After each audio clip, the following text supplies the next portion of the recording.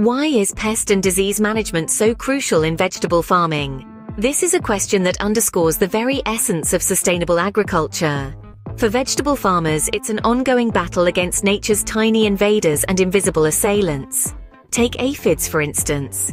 These minute insects might seem harmless at first glance, but they are a significant threat to various vegetable crops. By sucking the sap out of plants, they stunt growth and cause wilting. The damage doesn't stop there. Aphids also curl leaves and transmit viral diseases to vegetables, further degrading crop quality and yield. Then there's the caterpillar. Armyworms and the diamondback moth are just a couple of species that feast on vegetable leaves.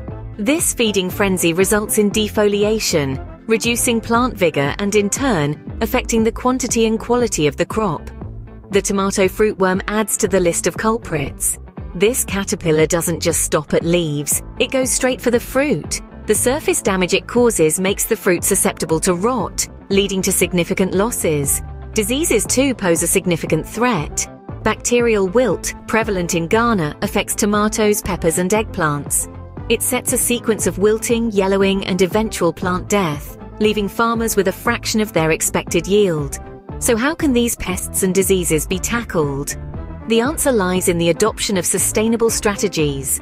One such strategy is crop rotation. This practice breaks the life cycle of pests and diseases, reducing their populations and thereby their impact. Another approach is the use of resistant varieties. These are vegetable varieties bred to resist specific pests and diseases, reducing the need for chemical interventions. Biological control methods, such as the introduction of beneficial insects that prey on pests, offer another environmentally friendly solution. Lastly, the judicious use of pesticides can help keep pest populations in check, but should always be used responsibly to avoid harmful side effects.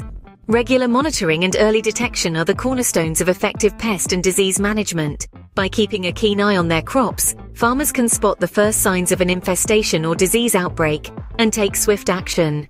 In summary, pests and diseases pose a significant challenge to vegetable farming, but with the right strategies, it's a challenge that can be overcome. By understanding the threats, adopting sustainable practices such as crop rotation and biological control, using resistant varieties, and keeping a keen eye on their crops, farmers can ensure the health and productivity of their vegetable crops. This is the difference between a bumper harvest and a disappointing yield. It's the difference between sustainable farming and a struggling operation. It's the essence of pest and disease management in vegetable farming.